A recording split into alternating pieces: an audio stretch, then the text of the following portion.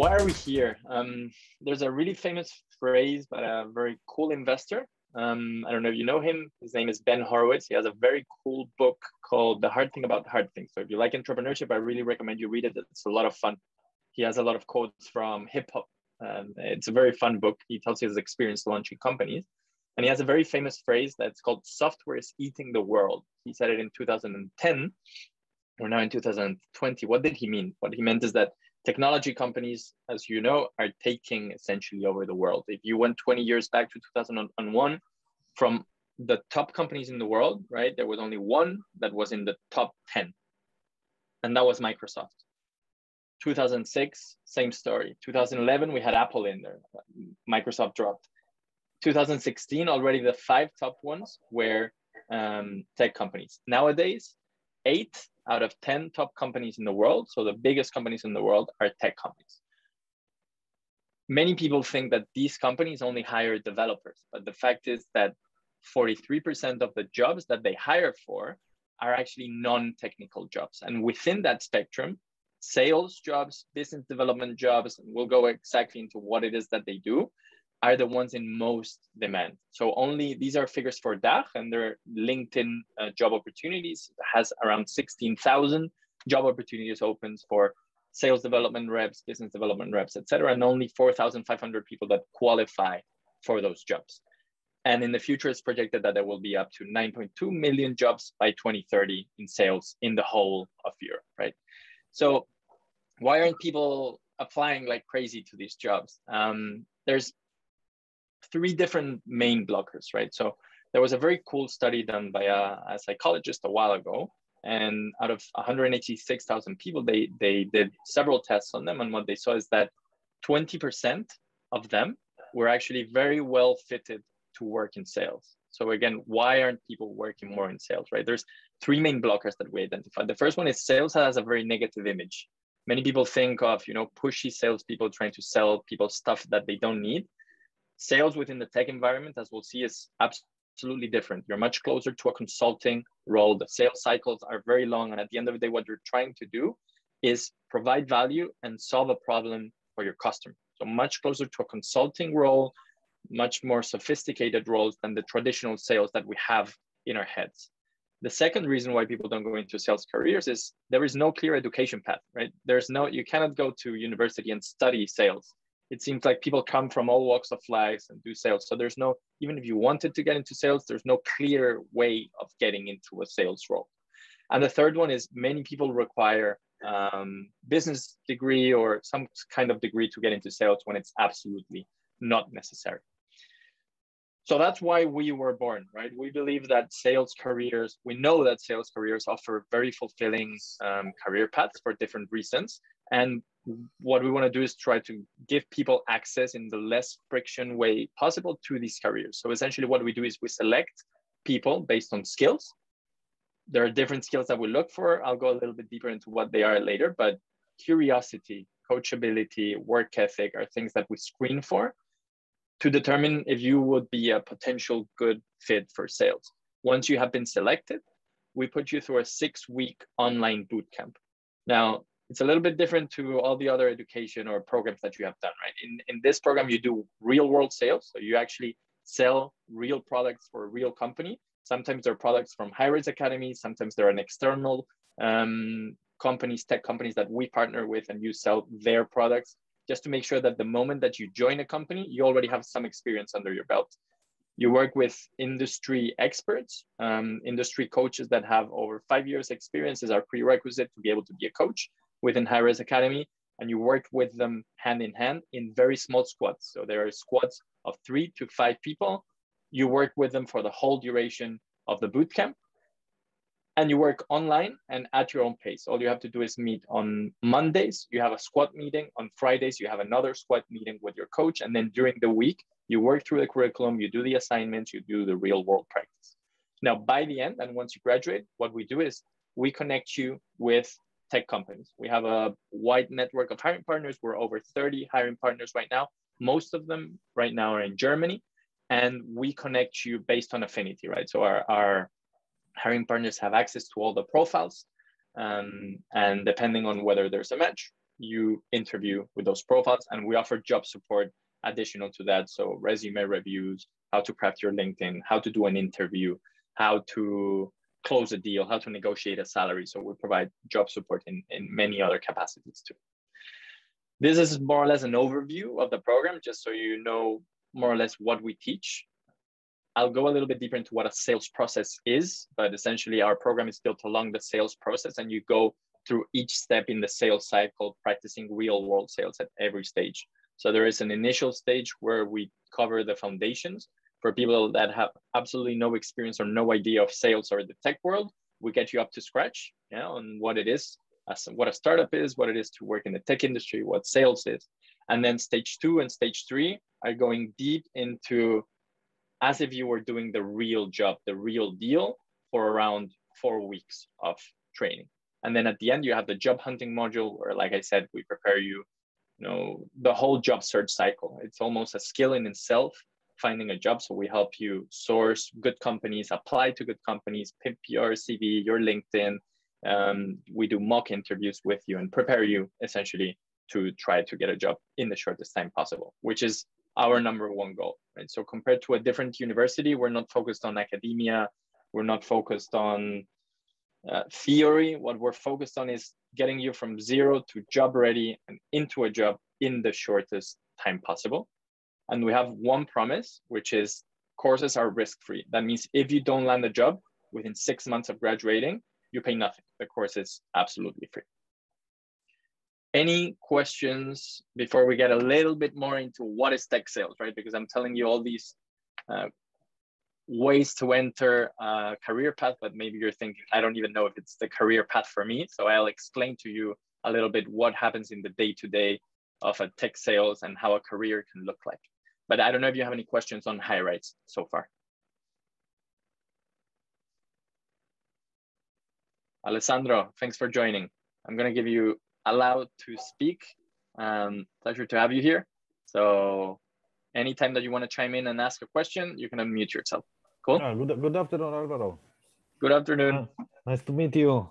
Here. Nice to meet you too. Finally, I've been. Finally, yeah, we got a long time to get meeting. Exactly. Well, I went to a couple of seminars with your colleagues. Oh, what was interesting about the STR presentation and the function of the position. Great. We'll cover it now too, so I'm sure it will be interesting. Christoph, did you have a question? Oh, I'm okay, thank you. Okay, wonderful. Cool, so let's get right into it. Again, stop me whenever you want. I'm going to do a brief introduction to tech sales and what it is you would be getting yourself into, okay? Let's mute.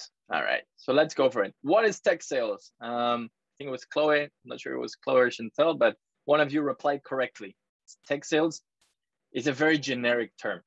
Essentially, it's selling products, platforms, and services that are associated with technology.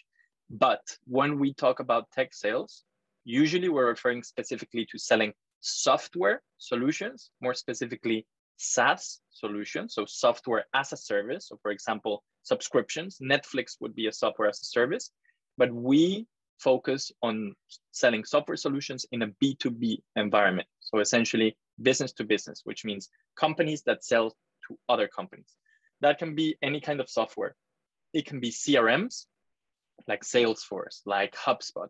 It can be accounting software. It can be any software that you use within a company to make your life easier. HR software is another very good one, Personio, things like that, right? So here's what people think sales is, right? The old notion of sales is, hey, you need a rock star, with very charismatic, and they just go and they sell and they trick people into buying stuff. This is absolutely not like that. So what does a tech sales professional actually do? Within the context of selling software solutions to other companies, right, from a company, essentially we have a concept, and I won't go too deep into it, but I recommend you read a little bit about it because it's very interesting, called the buyer's journey. And that means any person that is going through a purchase or deciding to do a purchase, they go through very distinct stages. At the beginning, they realize they have a problem, then they probably benchmark different solutions, and then at some point they start to decide within those solutions, and then they purchase.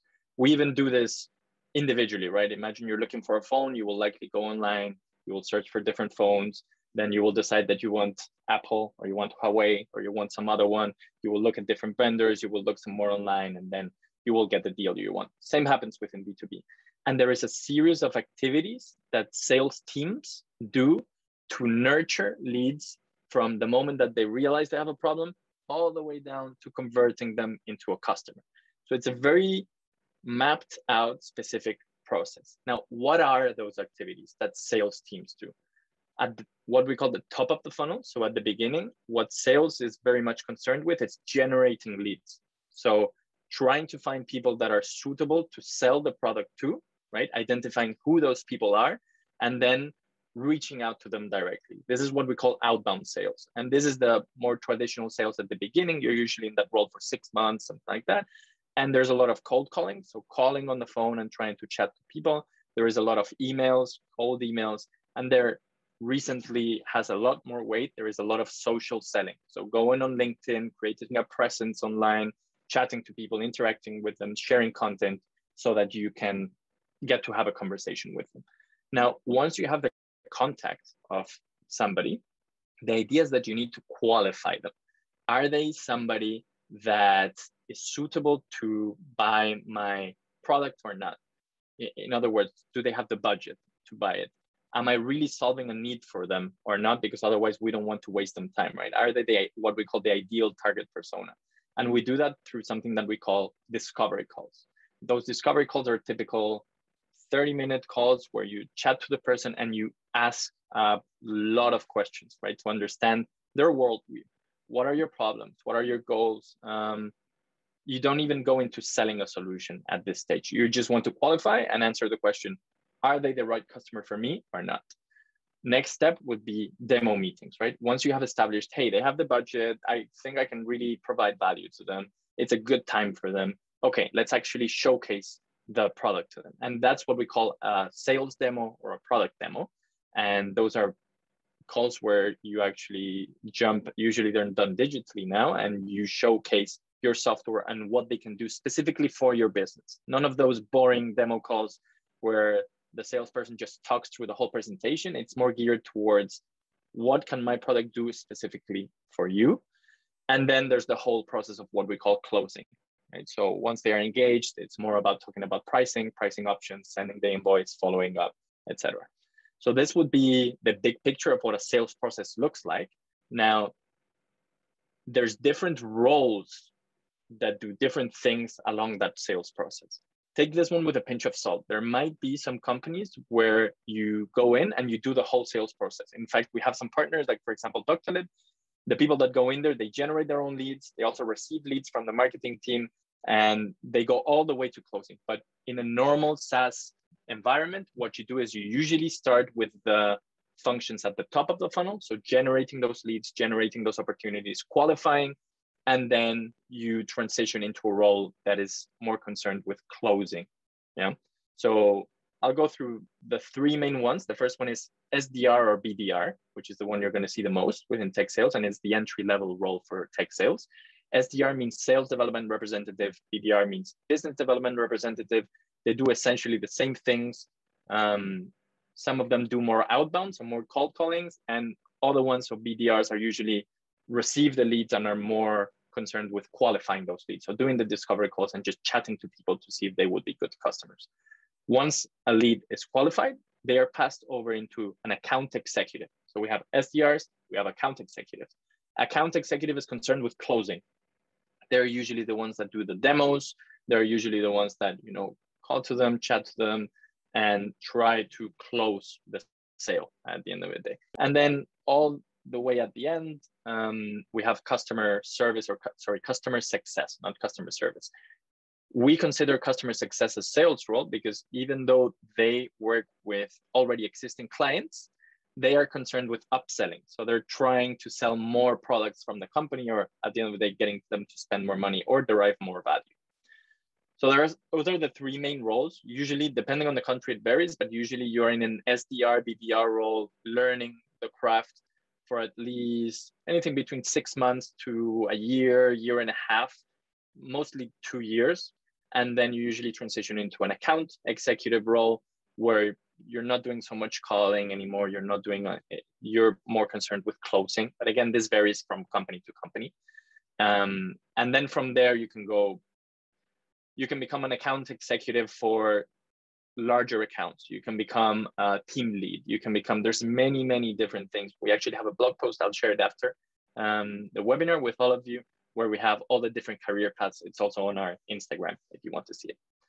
Any questions on the roles? Because this is usually the part where people are most interested.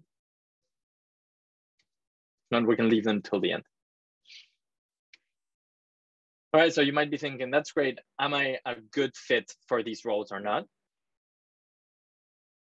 There are no specific skills that are universal to every salesperson, right? So depending on the company, you will need more of some skills or more on the other, depending on the product they sell, the industry they work for, and the exact nature of the job.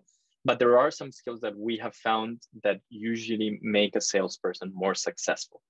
The first one is curiosity. So if you are somebody that is naturally drawn to learn, that is, curious and reads about different things and just naturally inclined to learn new things, that is one of the most valuable resources that you can have as a salesperson, because it's a continuously growing field and you continuously need to be learning and growing and trying new things. It's a very dynamic job.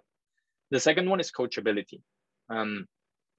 Coachability means the ability of giving feedback, receiving feedback, and acting upon that feedback. So if you have issues with, somebody telling you feedback, obviously in a constructive way, then probably sales is not for you. You're going to receive a lot of feedback. You're going to learn a lot and evolve a lot. So you need to be able to receive feedback, not in a personal way, take your ego out of it, act upon it to continue improving and getting better and better. The third one is empathy. That one's probably most important because of the nature of the job. What you do is put yourself in the shoes of the other person and try to understand what their problem is, what they're feeling, and how you can help. So if you're a naturally empathetic person, although all these are things that you can learn, if you're naturally empathetic, sales will come more naturally to you.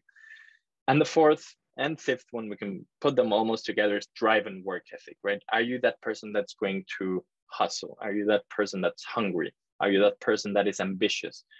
If you want a 9 to 5 job where you drop your pen at the end of the day and want to leave, then sales is probably not the thing for you. This is a job that is very dynamic, a lot of fun, and where you get what you put in, right? So you get out what you put in. If you put in a lot, you will get out a lot, make a lot of money, you can have a lot of fun, you can evolve a lot, you can have a lot of growth opportunities in there. So to wrap up, and I'll shut up now and let you ask some questions. It's very fulfilling work. Don't think that you're selling door to door. What you're trying to do at the core of it, at the heart of it, is help people solve their problems, getting into their shoes, understanding what their issues is and how you can help.